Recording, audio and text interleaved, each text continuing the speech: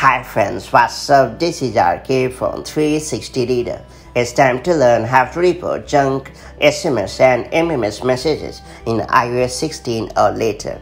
In iOS 16, Apple has added the ability to report SMS, MMS messages as junk in the Messages app. This represents an expansion of the built-in report junk feature in Messages that previously only let you report blue bubble iMessages. Now you can use the same option to report an SMS, MMS message as junk, which will alert Apple and your network provider and delete the message in question. That said, let me show you how this super handy feature works. Before getting started, make sure you have subscribed our YouTube channel and hit the bell icon so that you won't miss any update from 360 Reader. First and foremost, open the Apple Messages app on your iPhone or iPad.